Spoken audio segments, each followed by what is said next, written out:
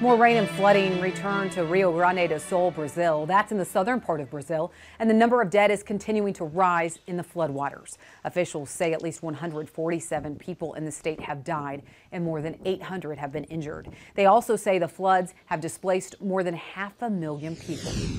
Well, China is getting hit with new tariffs, and leaders there are vowing to retaliate. President Biden announcing the U.S. is increasing tariffs on $18 billion of Chinese imports.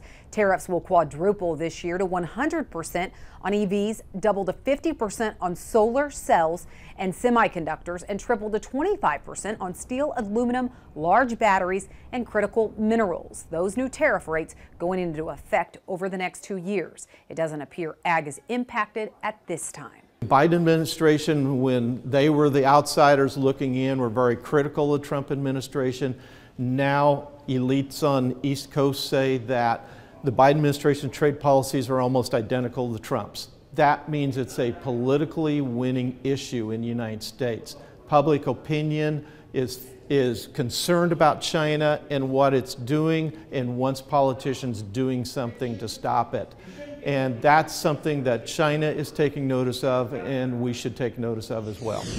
Well, if you enjoyed the Northern Lights last weekend, you weren't alone, but it impacted farmers around the world, radio and GPS disruptions.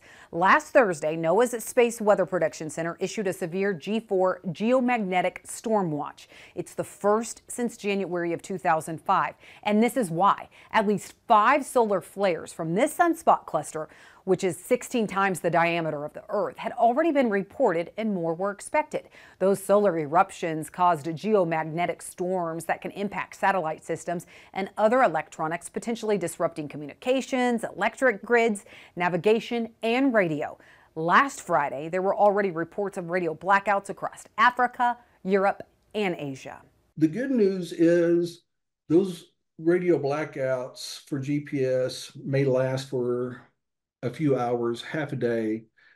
But if you've been on a farm and you've seen farmers with electronics that aren't working, frustration and panic set in. My message there is, if this is a radio blackout, patience is your best bet.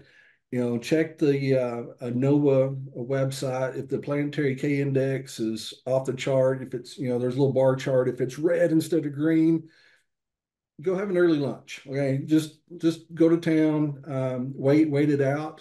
Don't start, you know, ripping wires out and splicing things back together. It's probably not a local problem. He adds, however, a few hours to even a full day of lost GPS signal and work does come with a cost, especially for farmers that miss an optimum planting or harvesting window, costing them yield later in the season. Well, that's a glimpse of ag around the globe. When we talked about those increased tariffs on China, but what's at risk? We have a check-in with Chip in Chip's Corner next.